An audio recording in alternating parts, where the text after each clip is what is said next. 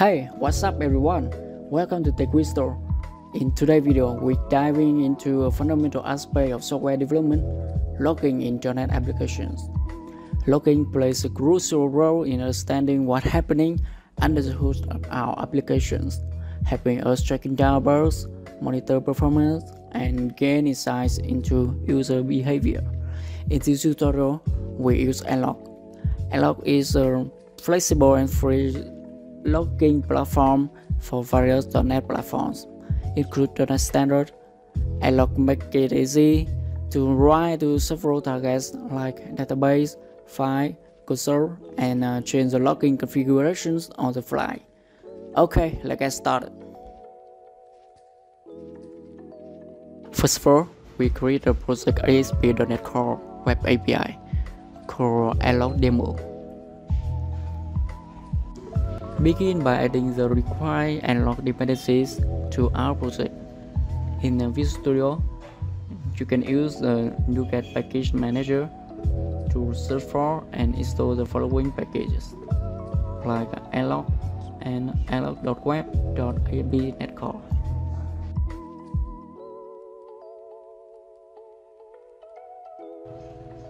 After that, we configure Nlog in the ASP.NET Core app. To configure Nlog in your ASP.NET Core Web API application, open the program.cs file and modify as follows.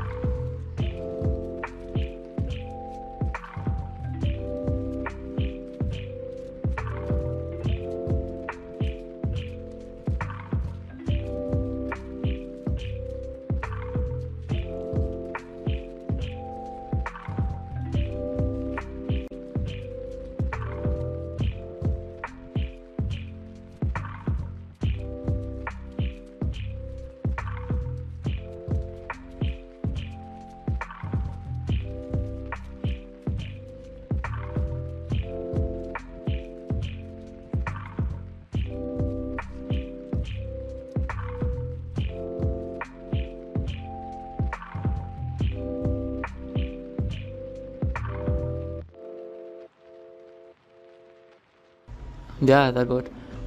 The next step, we configure Nlog. Create a nlog.config file at the root of your project.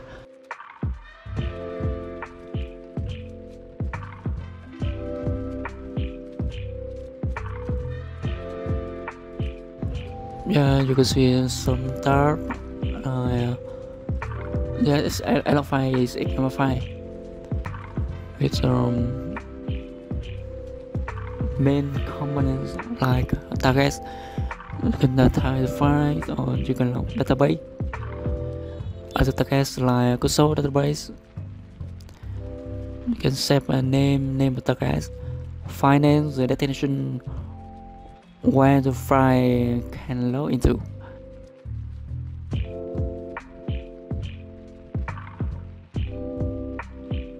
The layout is the format of message when logged into the Nlog file. Yeah, long date, even property, level.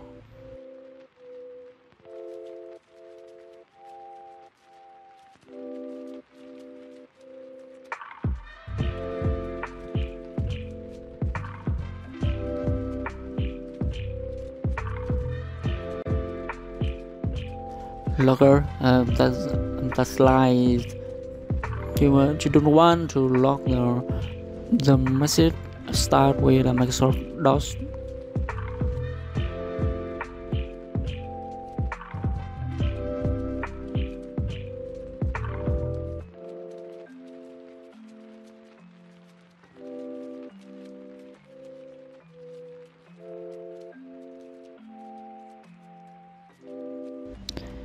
Yeah, in this log we set main level is debug.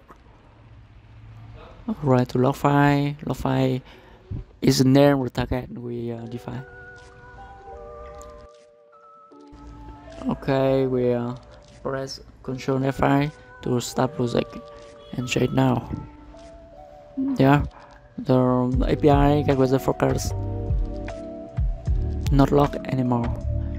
So we inject logger interface into weather forecast controller with iLogger interface that defined in Microsoft extension.logging.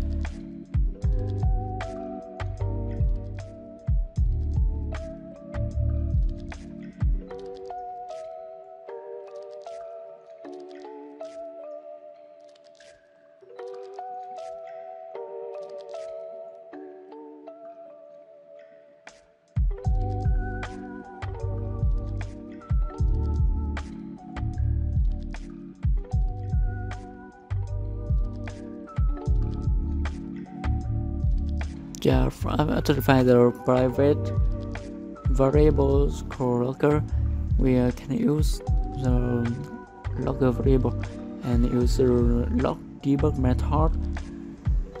That's referring to debug level in log level.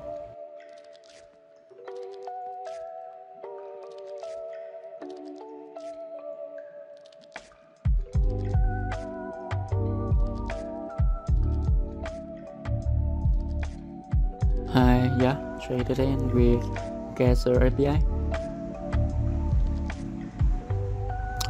Currently, we can see the log file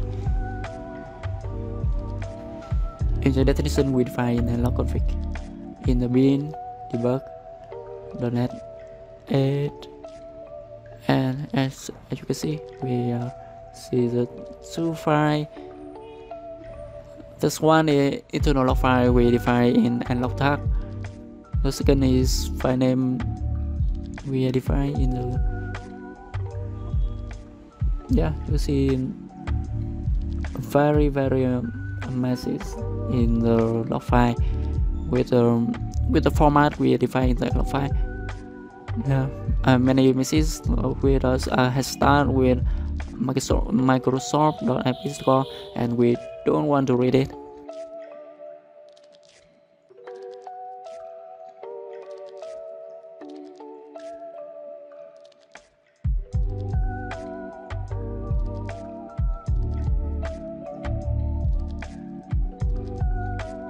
We can find the outlaw in this slide. And now demo the controllers, the forecast controller. Debug level below this debug message.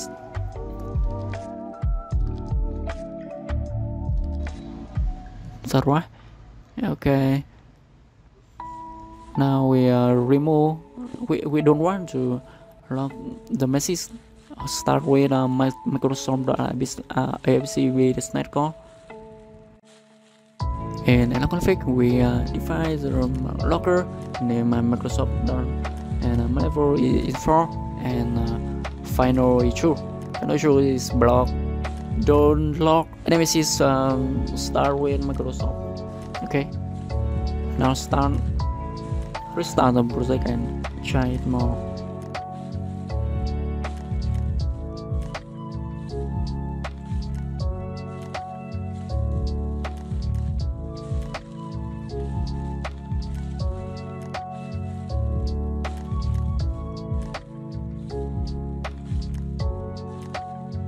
Okay, in Nlog file we just see the message.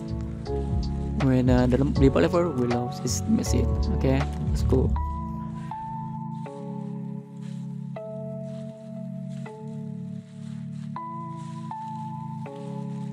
Now we learn about logging and C#, and we need to understand log level in .NET.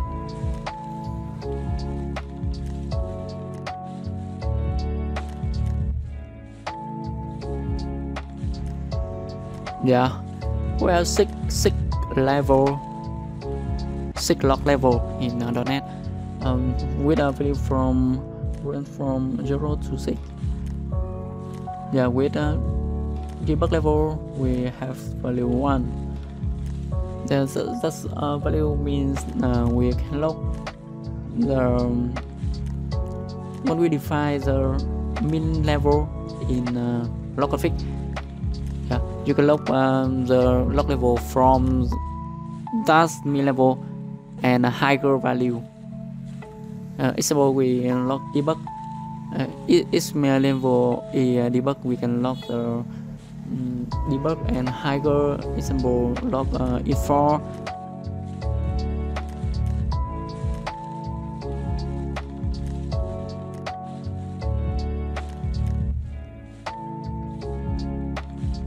Example, we log debug, log info, and log warning. Now restart the project, and you can see the results.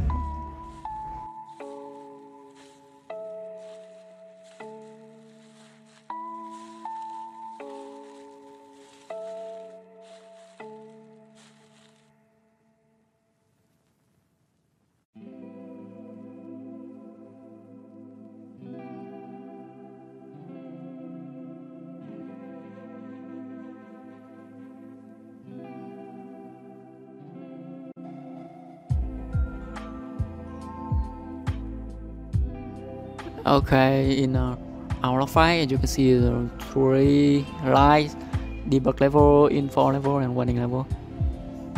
Because info and warning have higher values than debug, you can log it into the log file. Yeah.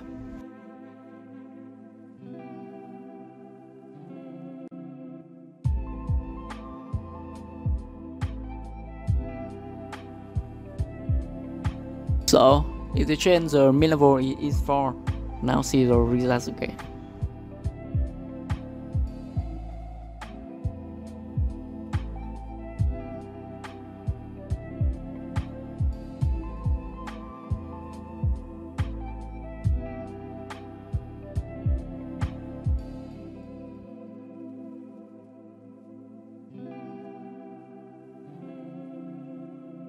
Yeah, in log file results, you can see just log the info and warning level. Because the min level is info, you can log the debug level, because the debug level is lower value than info and warning. You can just log the info and warning: error, critical, and none.